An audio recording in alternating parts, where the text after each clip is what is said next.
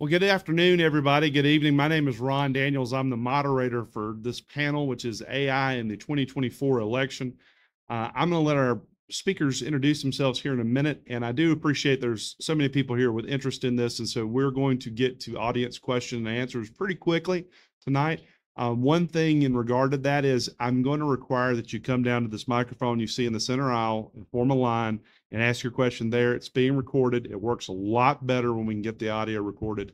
The other ground rule I'm going to tell you is we got a bunch of attorneys up here. You are not our clients. We are giving you legal information for general information purposes. There's no attorney-client relationship created, and you can't rely on what we tell you, okay? In other words, unless you're paying us, we're not your lawyer. With that, I'm going to kick down there to the end of the panel and let Jim Nettles introduce himself. Hi, I'm Jim Nettles. I am not a lawyer.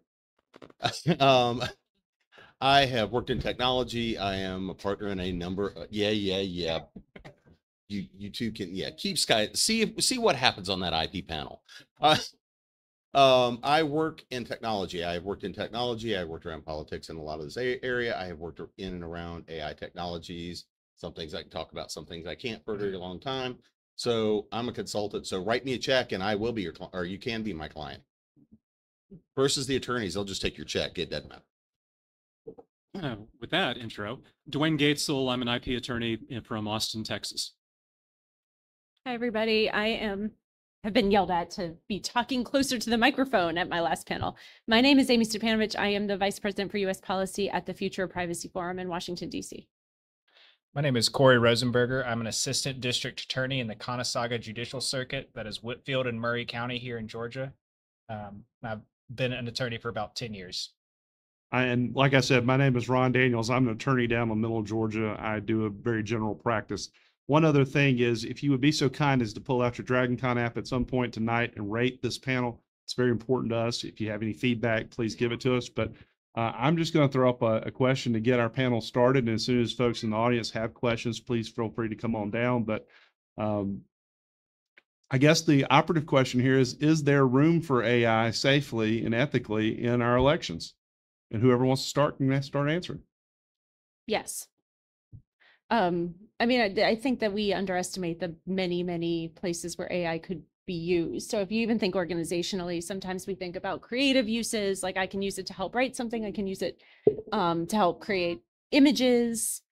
Very potentially straightforward, talking specifically about generative AI, because I think that's what this panel is meant to cover, but AI even broadly has uses. We don't think about it helping to write policies if you're in human resources or in some sort of internal operations, about it helping to target who you want to talk to. Who are the people we need to think about? What is the research that I need to do? Helping build upon results from generative AI, which you shouldn't necessarily trust out the door. You can verify them and then use them to continue, use it to continue doing research. So I think there's a lot of different use cases for it. It's a matter of ensuring that people are not misled, either intentionally or unintentionally, through results of generative AI, so that we are ensuring some sort of factual evidence within our politicking, and trying to figure out to what extent other rules need to be put into place. Unfortunately, the Federal Elections Commission has decided they are not going to conduct a rulemaking on the use of generative AI in elections prior to this election. So we are unlikely to get those rules. I would probably take just a little bit different tact on this. Theoretically, what you're saying is absolutely true. It can be used. The real issue for me is, does the risk outweigh that? And since the rulemaking and all of the other things, the methods by which you can verify something are going to necessarily lag, I personally think that the risk is far greater than the theoretical, practical, possible use that you mentioned. I think that the poison of this is going to happen, and then we'll try to figure out the rules later on. That's my concern. I'll probably throw a little bit different tact at it, and I'm going to accept for the premise of this that AI can be ethical, period, based on how it's been trained. So beyond that, what I would argue is, yes, there are ethical ways that it can be used, but beyond the just the general same thing we see everybody doing, creating images for marketing purposes and copy and all the things that it's being used for. I think that we also we need to understand the level of analytics that are being run in this election in terms of big data analytics, because now traditionally the big data analytics would have been crunching numbers about you, and what we would have had the ability to do in what year are we in? Oh yeah, 2020. What we would have been able to do in 2020 was materially stronger than 2016. Business analytics were pretty good and pretty strong then, but it was still very general. What the new AIs have been able to do is actually get it down to the point where I can profile who you are individually and have it develop content and copy specifically to target you. So is that ethical? Looks like we got our first question, maybe. Nope. Nope. But it's a matter of it is. So on that note.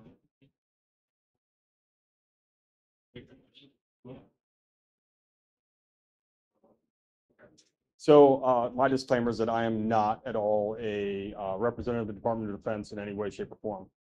But I do know the Department of Defense is currently using it for influencing populations through psychological operations. It's currently in practice in Ukraine, as well as through civil affairs activities, through human networking and targeting. So on that vein, right, like I think you said that there wasn't going to be a ruling made on whether or not it could ethically be used in an election. And at this point, do you think that with AI, like I think somebody had mentioned, like you can't tell until the damage is done, like with all the misinformation that's currently out there, do you think that making a ruling after the damage is done is just going to be putting oil on a fire at that point? Or like, I mean, is that like even going to work at that point? Because once the information's out and you reach your target audience, right, the damage is already done. People are going to believe what they're going to believe. Yeah. Go ahead. Nope. No, I mean, it's a fair point, but at some point you have to take corrective action, and it may not be this election cycle, but maybe we can prevent further damage next go around. Whether that actually happens or whether you believe the government has the capacity to do that is perhaps something entirely different. But at some point we have to figure out not just, treating the symptoms, but how do you affect the cause?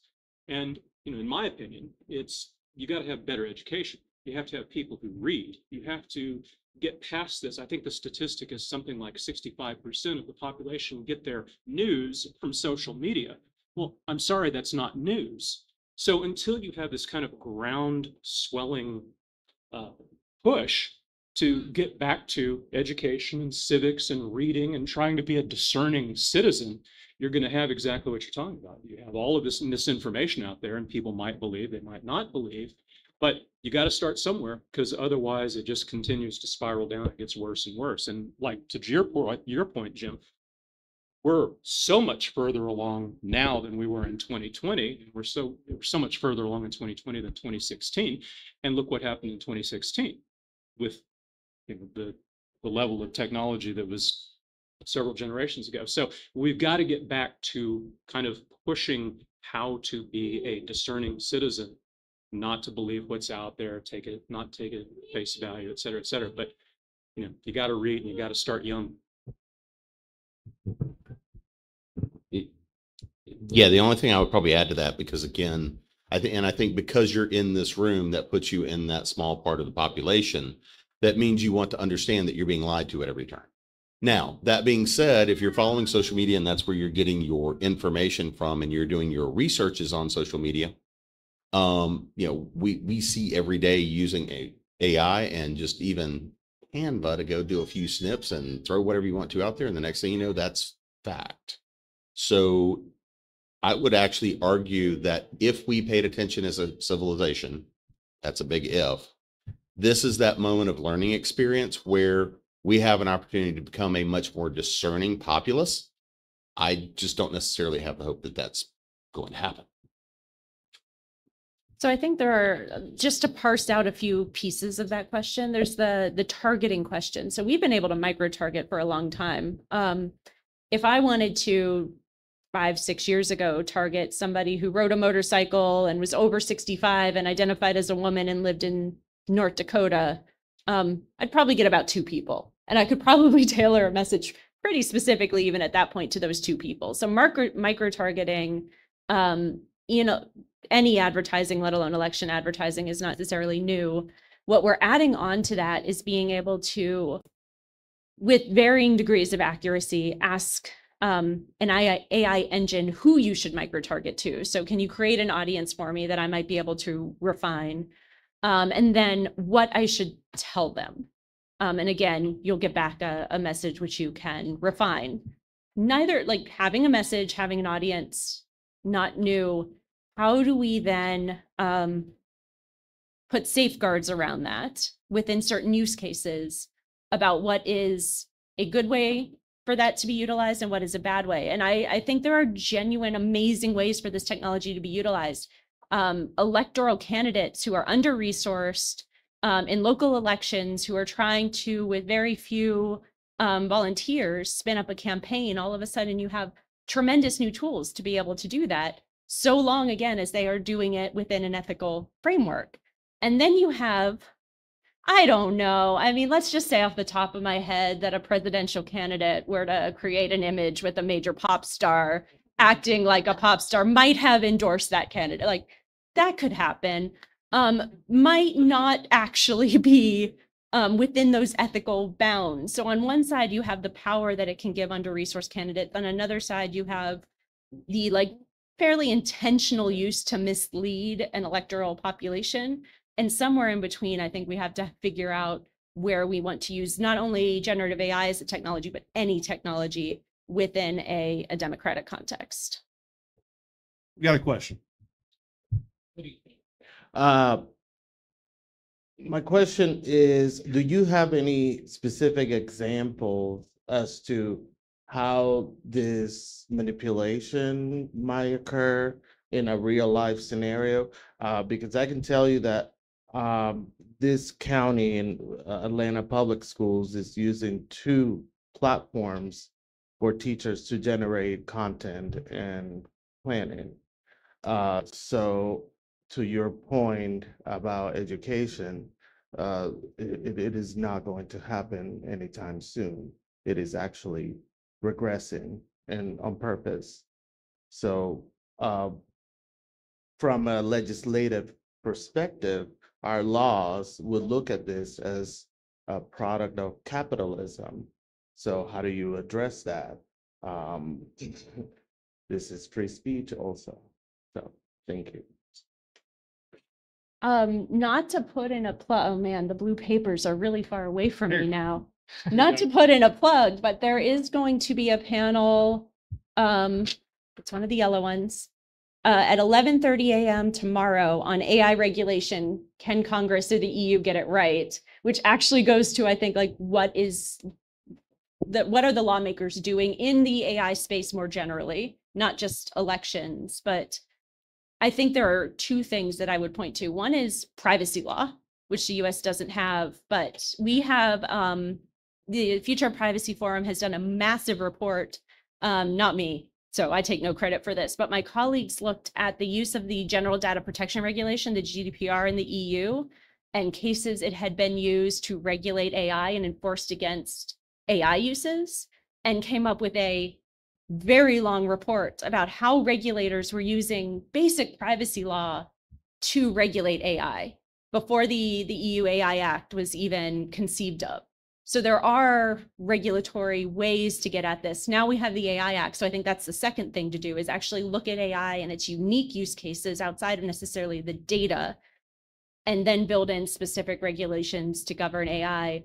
And then I'd layer on top of that what the FEC has refused to do, which is look at the specific use case of elections and build on top of those regulations for AI within the electoral context, if they would have done that. To your point, I'm from Texas. I know all about regression. It's unfortunate because what exactly you're talking about is, yes, you can have all the good intentions in the world, but when a specific political ideology, let's say, thinks that, oh, any kind of regulation, any kind of law, any kind of curtailing of freedom or whatever you call it is bad, it makes it incredibly difficult to do what is necessary as a society if we're going to survive as the society that we've known for some period of time. And so, I mean, what can you do? It's Amie said, you get out, you inform yourself, you talk to lawmakers, you push and say, hey, this is important, you get out and vote. And I'm confident everyone here in this room is going to do so. It is unfortunately a slow, maddening process, but people of goodwill have to get out there and push for what's right. Probably the only piece I would put here as well, because this is what's relevant, is this technology is evolving at such a pace. Law is designed to lag behind to figure out what goes awry and try to put guardrails on it. That's part of the notion of a free society, is there's a penalty to that. We're talking about a technology here that is evolving so rapidly. I mean, last year, part of the company I'm a partner in, one of the things that we did just playing around with some early stage stuff, and I talked about this a little bit last year, you know, we built a game engine that could take scripting, personalities, generate images and everything else based on storylines. We took the exact same image, turned it into chatbots to be able to do servicing. There's nothing that says you can't do the exact same thing with a framework, put it around it and have it generate your political campaigns, have it interact as a person, all this sort of stuff. The challenge is how well you can put guardrails around it, because the technology doesn't suit itself for that. And so what happens is it doesn't take much to corrupt it, and all of a sudden for you to be off the rails, and what's being said and represented by some of these technologies, depending on how you use them, may represent you as a candidate, going back to the notion of small campaigns and, you know, underfunded and being able to do things. There's also ways to corrupt this very quickly. And this is something that the regulatory environment is going to have a hard time responding to, because the technology is not going to suit itself unless it is so locked down as to not be usable. I think we got another question. And we're getting a line for me, so let's go. Okay, great. So going back to developing a discerning citizenry and informing ourselves, what would you say about the role of the media in reporting on AI? Are there reporters who are particularly well informed and doing a good job of reporting on them? Any bylines we should be watching for? Or just generally, what would you say the mainstream media about this issue? Okay, so I've been in media as a part of what I do for 35 years. I frequently write about these subjects and everything else.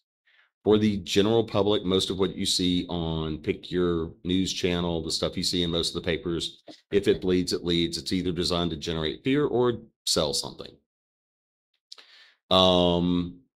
It takes much more work to get the reality of where these technologies are, where they lie, where they're going, and media coverage sucks because you have to remember where they're paid for by.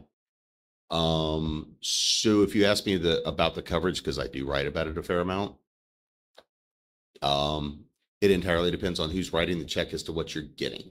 Know what you're buying.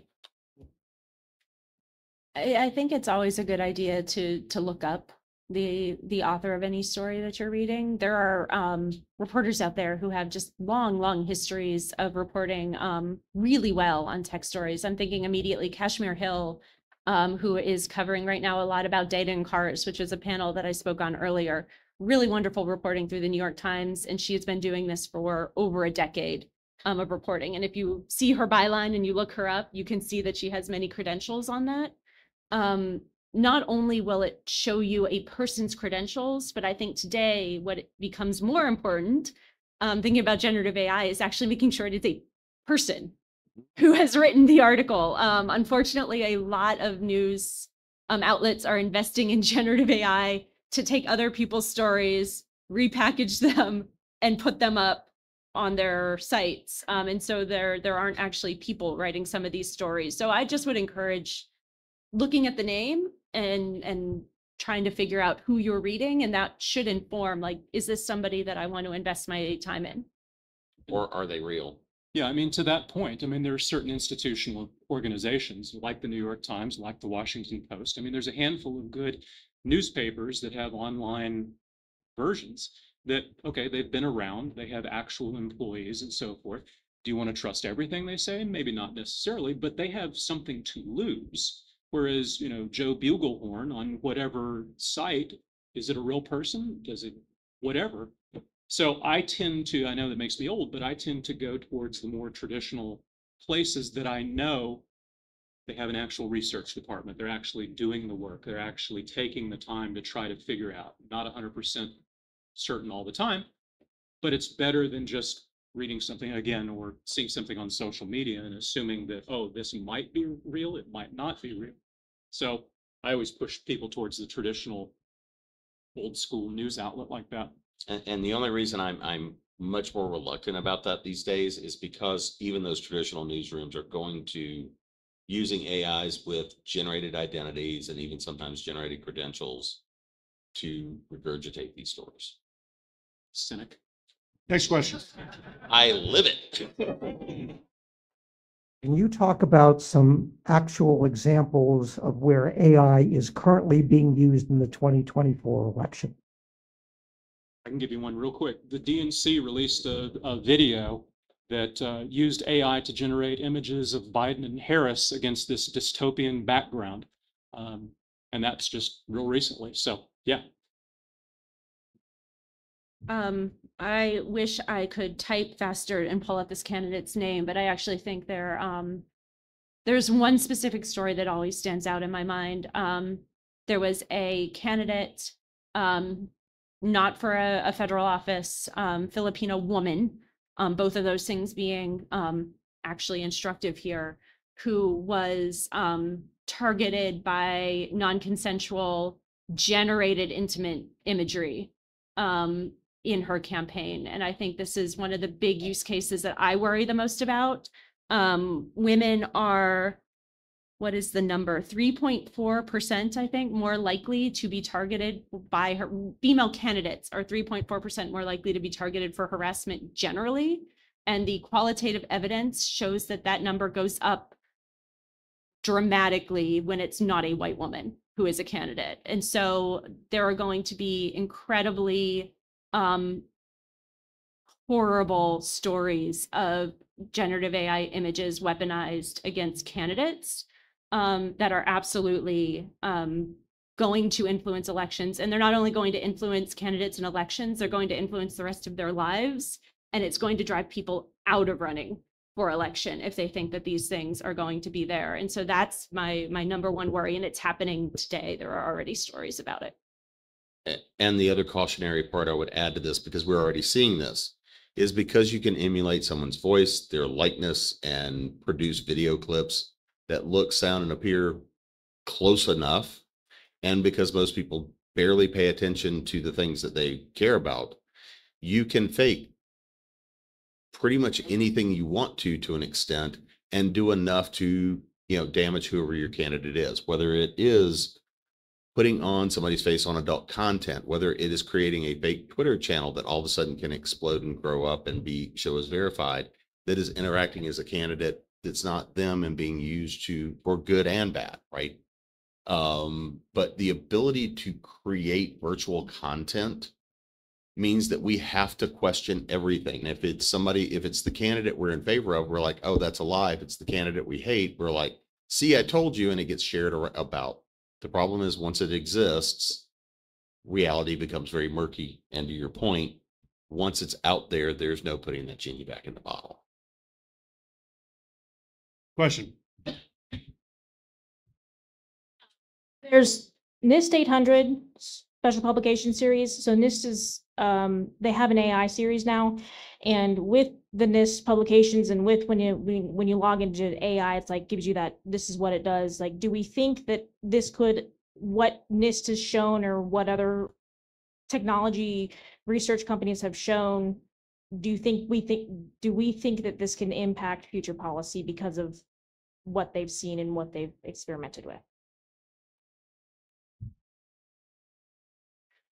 I'm only hesitating because I feel like I've spoken a lot. The NIST has put out lots of frameworks. They're doing a lot of analysis that I think absolutely is having a positive impact on this space. Absent regulatory requirements, it's having what I would say a positive impact for the people who want to do the right thing, or want to not face secure or scrutiny by regulators for doing the wrong thing. So either they're well-intentioned or they're well-intentioned enough to try to avoid negative attention, that they're trying to do the right thing. There are several companies that I think are specifically geared toward less scrupulous uses, like putting out tools that can be used for specific things. So I talked about, for instance, non-consensual generative intimate imagery. There are entire companies that exist just to do that. And so those people are not going to be persuaded, I think, by NIST guidelines or best practices, but best practices will help the people, the big companies, the people who are trying to put in place the right thing. And I think it's what NIST has been doing has been really great, trying to elevate risks and look at guidelines and principles for practice. To that point, I think it's interesting. It's kind of like your front door lock. You know, it's only good to keep out the good people who aren't going to otherwise break the door down. Yeah, honest and lazy. So I mean, AI platforms are being consolidated by a number of large providers, and a number of them have pledged, it hasn't happened yet, but they've pledged to start watermarking content so that if something is AI created and it's used later, then it shows up as an AI creation. And to Amy's point, that might be something that will help also, but it depends on the goodwill of the platform creators. And so hopefully they will be pressured into doing exactly that, so that if I grab AI content from one place and I use it for something else, it's going to show up, oh, this is artificially created. It's not genuine. We're not there yet, but it's something that a lot of the platforms have pledged to do. It just hasn't happened yet. But hopefully with pressure and with regulation and so forth, it'll get to that point. But again, not yet. And the other thing I would add to this is not necessarily about the AI generation itself, because again, if it is somebody not underneath those regulations, but coming through to share material in a given market in a given place, doesn't matter with regulatory stuff. A lot of it is going to, I think, ultimately boil down to the platforms themselves and finding responsibility for content that is being shared out. And this is both, I think, an obligation of the platforms that are delivering the content, whether that is your social media platforms, whether that is email and spam, whether that's texts, regardless of what it is. But the other challenge then becomes, because we've seen this, is once that begins, is we tend to go and overcorrect or undercorrect materially to the point where even valid and legitimate information then becomes more restricted because of how it was potentially generated. Before we take your question, Cory, can you comment just briefly on maybe some of from a legally enforceable perspective of when somebody uses AI, generative AI in a campaign for some of these bad things that Amy's talked about, such as targeting a candidate in that way, what sort of recourses do we as people have? So I don't, thinking off the top of my head, I can't think of any crime that has occurred. I'm sure that there's one out there. There's a crime for just about everything now. But certainly in the civil aspect, it would be, you would be able to, I don't know how much damages wise you would get. I guess the cost of an election. But as far as an actual crime, I don't think that we're there yet. At least on making a video, a likeness of somebody without their consent. Now we'll move to question. So you talked about watermarks on AI images, and I was wondering what you thought about AI detection software. Jim, I'm gonna let you handle it. So here's what I will say is the AI detection software is improving, but again, it can only respond to the software that exists. That is an arms race that you will always be behind on. And this is like anything else, is that it will find and detect what it can recognize. Now, some of the things that there have been arguments for within the industry is embedding, and some of them are already doing this, embedding things into images and even into copy that will flag it as having been generated through a generative AI system. The scoring systems, if it's written word, suck. Because honestly, the written word scoring, the systems have gotten much better about the content they generate. Still not great. This is the writer in me coming out. The content they generate is still not great, but if it's short enough, there's usually not a large enough sample size. In images, it's still pretty good, but that fight is escalating so quickly.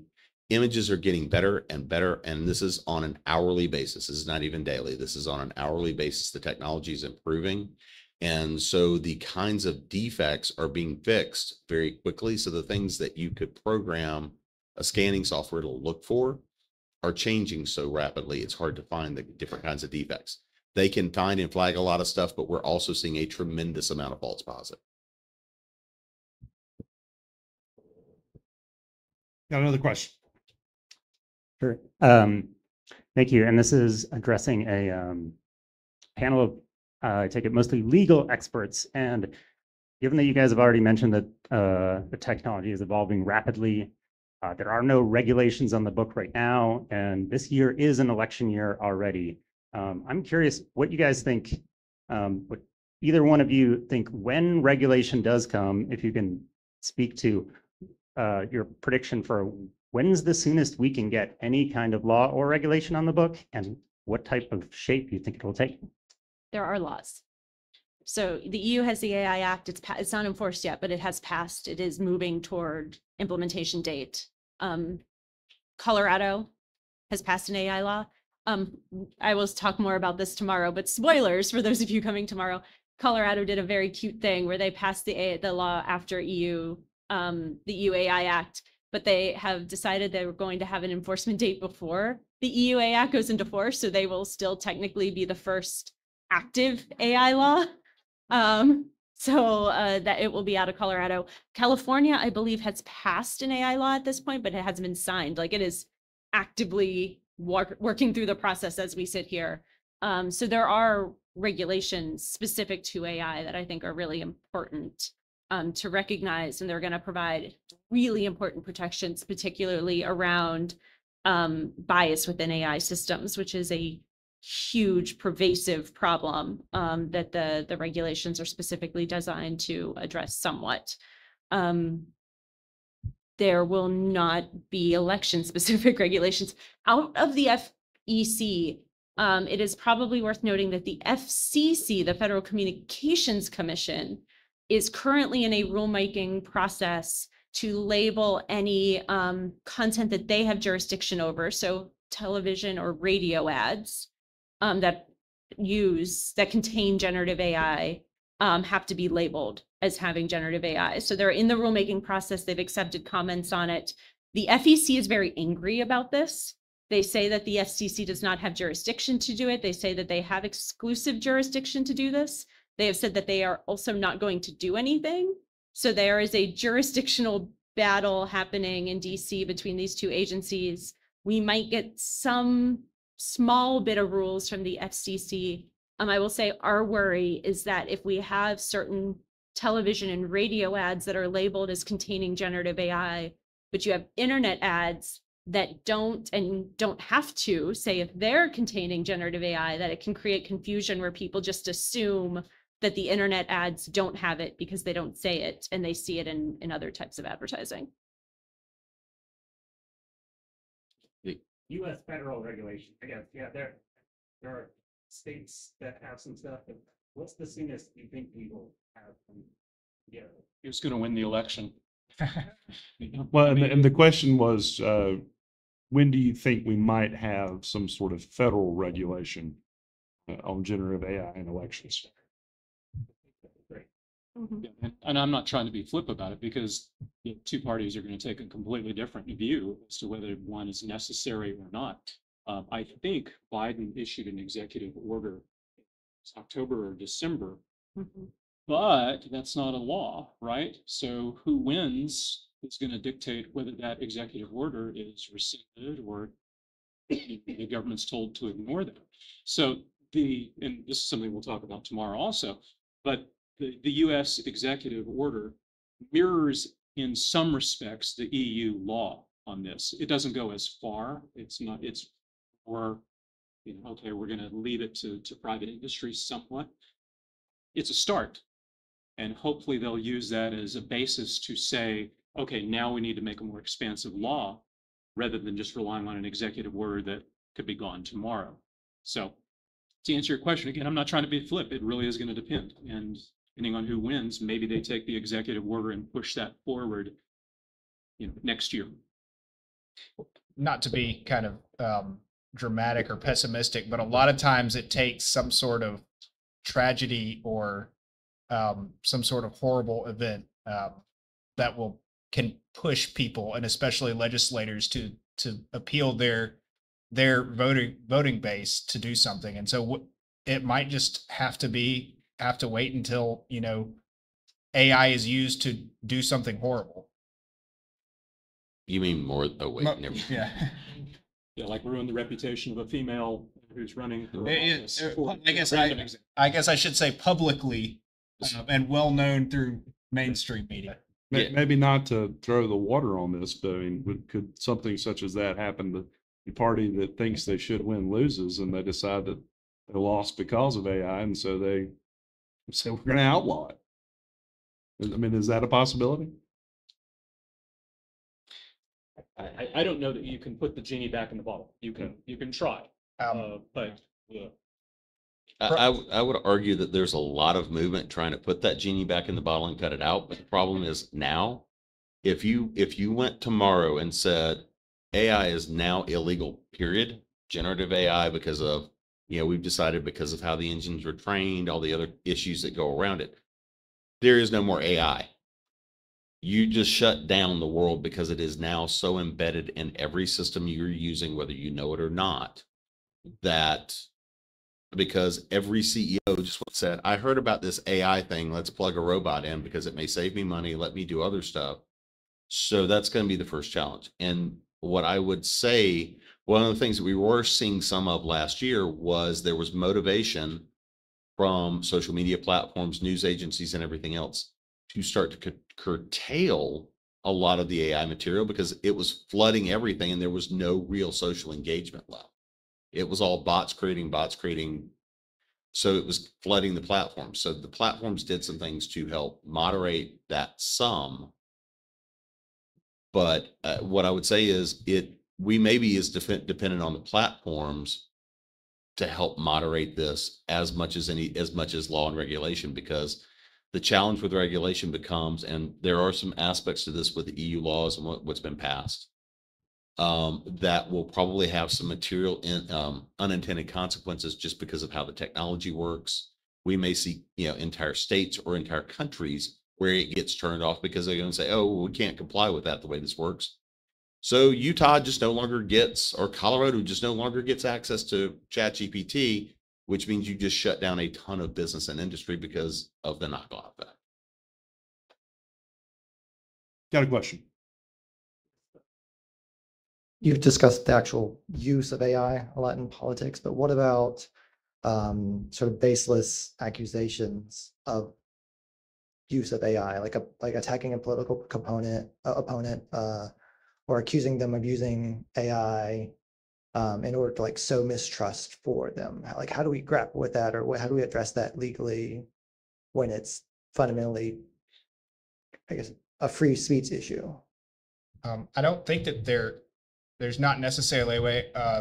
They spoke about it. They touched on it earlier. Is just educating the voter base, and just everyone in general being more aware of the risks. Because I mean, I can go and on my phone say, show me a picture of Kamala Harris doing this, and it'll make an image, and it could be on Instagram, Twitter, Facebook in 15 minutes. I think that the solution to that specific problem is either with the watermarks, if that goes through some very, very easy way, or just everybody educating the general population about AI, and everyone being naturally skeptical when they get on their phones. I mean, it's interesting. We've talked about actual generative AI images used to mislead and making sure that they're generative AI images, but we haven't talked about images that are not generative AI images and somebody comes out and says, well, that wasn't my voice. I never said that. That was created by, and your watermarking won't pick, like the absence of a watermark won't necessarily be heard or seen. And we like the more we call into question the content that everybody is out there, the more people will see being able to call things into question as a tool that they can use. And unfortunately, that is one of the harder things to regulate, because you're regulating the absence of something. And so education really is there, I think, one of the biggest responses you can see. I will also say one of my worries, because I think watermarking is a great thing that we should be talking about more. But does anybody have the Ray-Bans, like the Meta Ray-Bans glasses that speak to you, or any sort of audio AI that you interact with on anybody here use that? Sure, yeah. Like you're asking through the audio and you're never seeing text, basically. Like big companies are moving very quickly to that being AI generated. It's not just Siri or assistants, they're incorporating AI into that. And people tend to actually, like, believability goes up when it's audio. For some, like we've incorporated a skepticism into what we read, but when something is being read to us, we tend to believe it more, and it's harder to watermark the active audio content as it's coming through, and it's harder to label it because it's audio content. And that is one of those really sticky problems right now that I'm convinced there has to be some sort of solution for, but I have no idea what it is. And I think that's like a really interesting thing that we're going to have to get into fast, because these tools are being incorporated into our audio inputs. We just have to make sure they never use a British accent, because believability goes way up with a British accent. Oh, that person's really educated. No. Scottish accent that way, because nobody will understand it. But I think also one sort of quasi solution to that as well is putting it on is increased social media regulation as well, and which is another thing that we woefully lack right now, and holding them accountable to at least somewhat make it very easy and very fast to be able to flag a post, flag something and warn other users, hey, that you might need to fact check this, not censor it, but at least put some sort of warning on there, that you might want to take a double check your sources on this. And yeah, the only other thing I would add, because again, the challenge here again becomes the technology is evolving very rapidly. We can pass regulations, which means those ethical organizations, ethical companies can do things that will watermark and highlight when this is AI. That will solve a lot of the teenager in the basement that just wants to, stir up mayhem. What we still can't deal with are the state actors that have technologies that won't pass those regulations, that we still have to deal with those as well. And that is, so while the teenager or, the grumpy old guy who's like, get off my lawn, I don't like my councilman, I'm gonna start up, some sort of an AI campaign for a reason. These technologies and the things that we are making commercial, and one of the things I would argue we've got to do more of is find ways to put a little bit more of a gateway and a little bit more friction into using some of these tools. Because if we put a little more friction into using the tools, it will help slow down the laziest bad actors, which crank out a lot of the garbage. What that means is now we have to encourage the real bad actors to work a little harder. Got a question? Kind of building on what Mr. Nettles just said and this whole discussion, and Mr. Dwayne earlier, you mentioned discerning readers.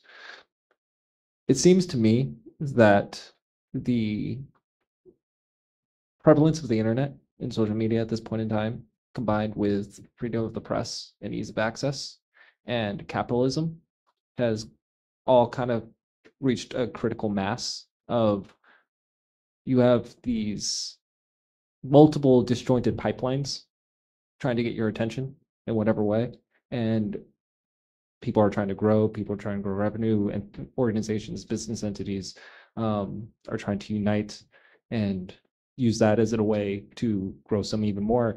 And these AI tools have now just become another leveraging tool in all of this.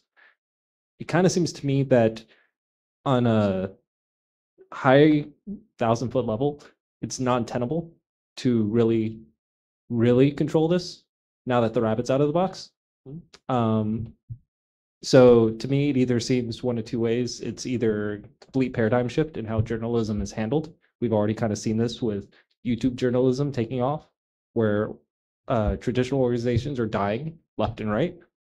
So it becomes a cult of personality where, Annie, you spoke about this earlier, you're following individuals, not organizations. Or we become so heavily regulated in the space that you essentially created a nation-run journalistic site in order to have it follow those regulations and be trusted. I don't know that either one of those is an improvement on the situation, because you now have cults of personality, and or you have what the freedom of the press was meant to combat in the first place.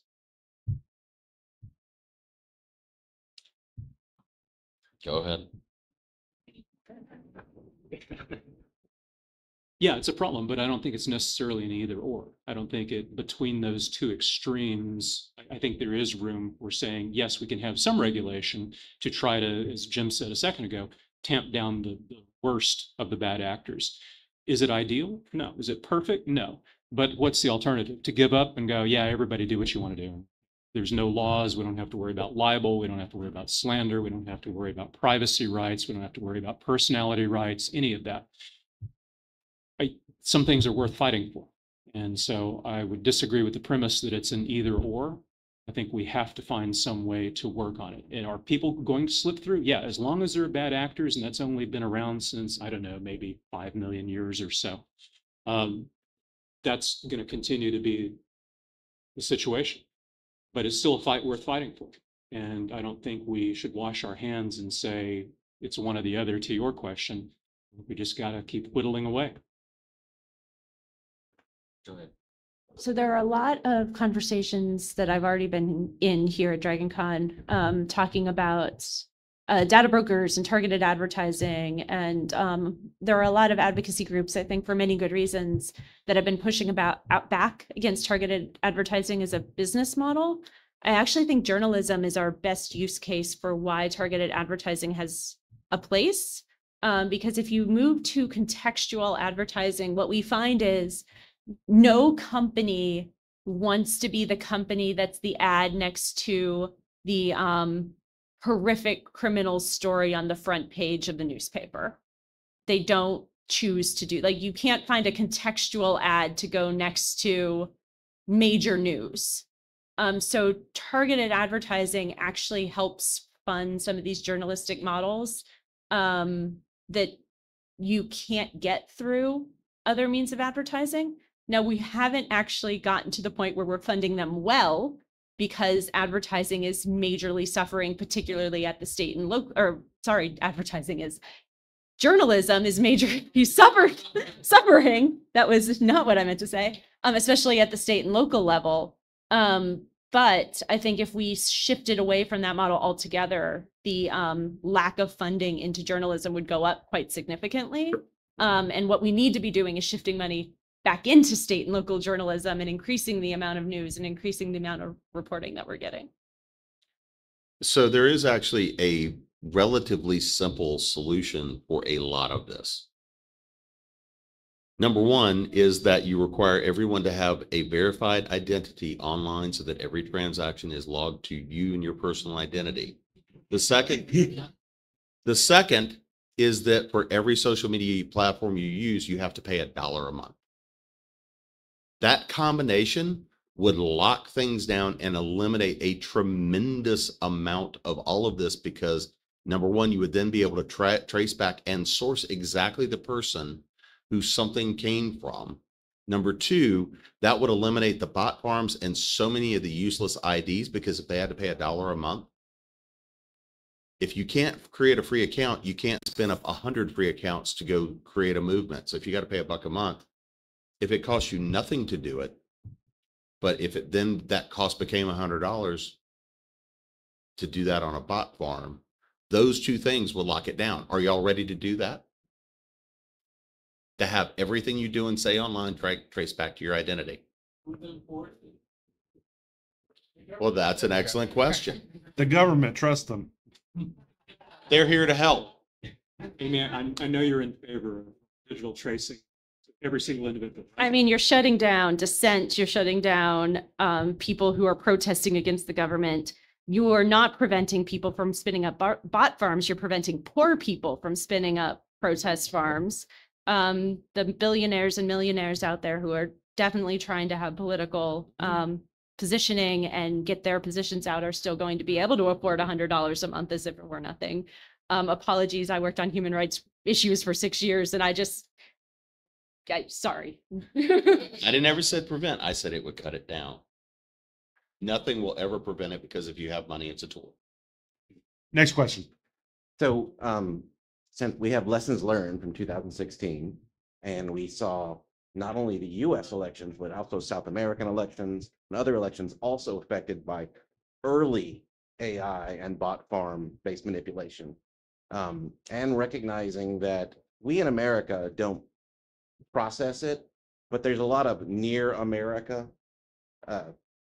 countries, I would use the word democracy questionably, but they host a lot of AI data centers, et cetera, et cetera.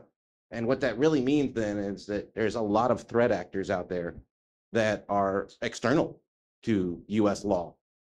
So the question becomes, how do you write the law so that the FBI or the FTC or whoever can enforce said law to go after these bad actors? I mean, the crypto world saw this when, there was a massive crypto heist 2 or 3 years ago.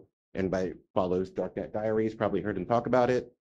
And they ended up, going after the US-based offices of the crypto exchange to find the crypto wallets of the bad guys.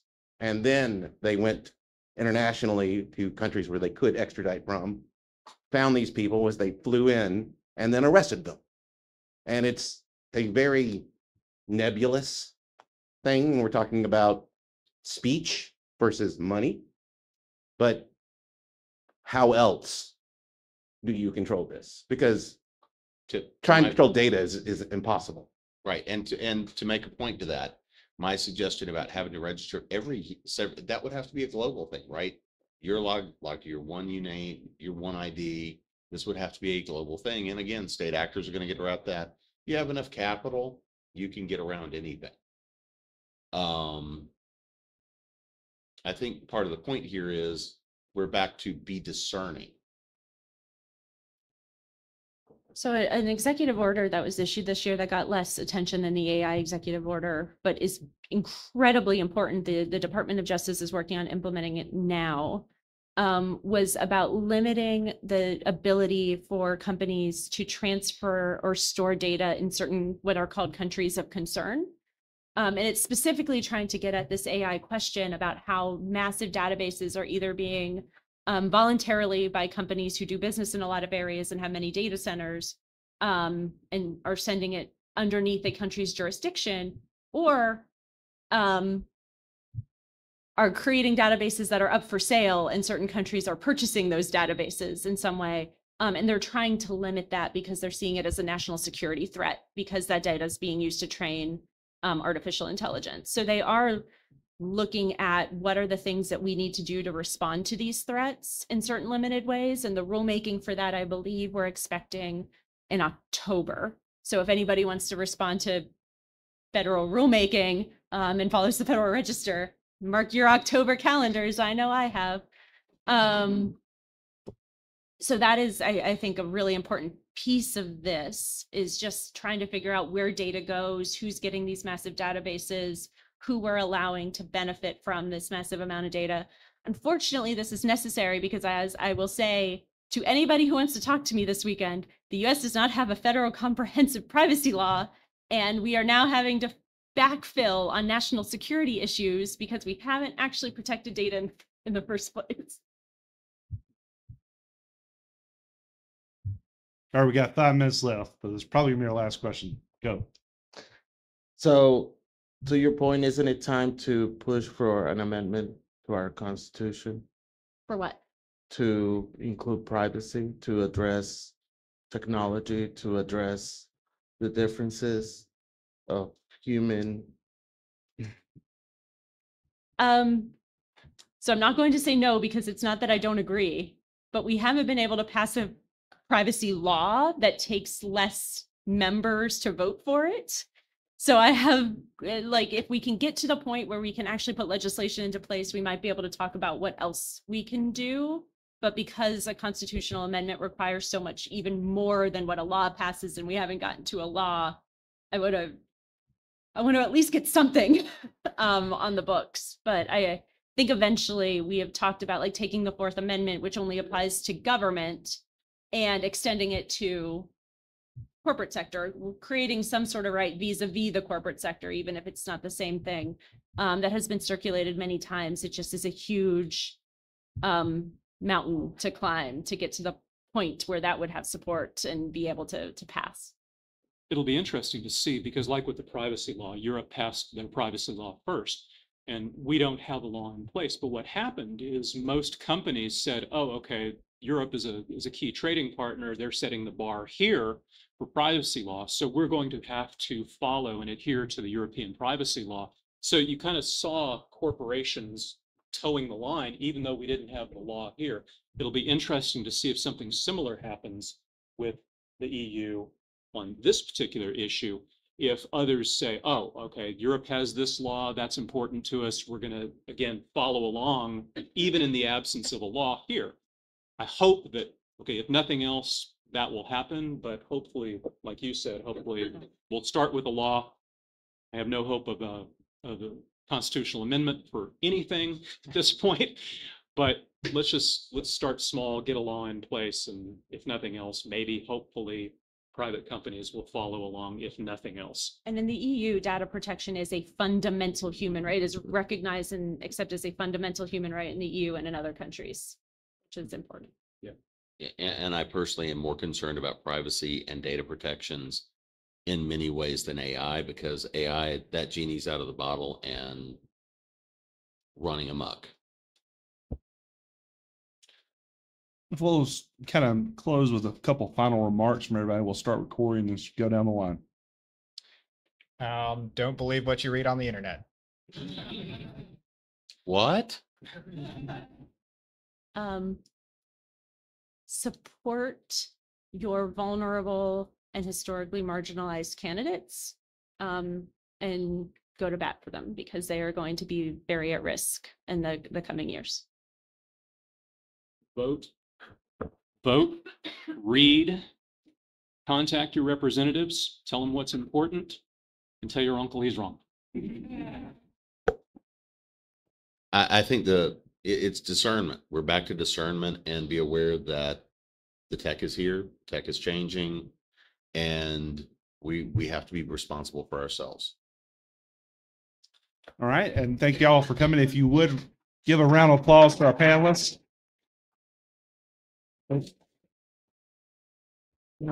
If you would also give a round of applause to the hardworking volunteers that helped put us on.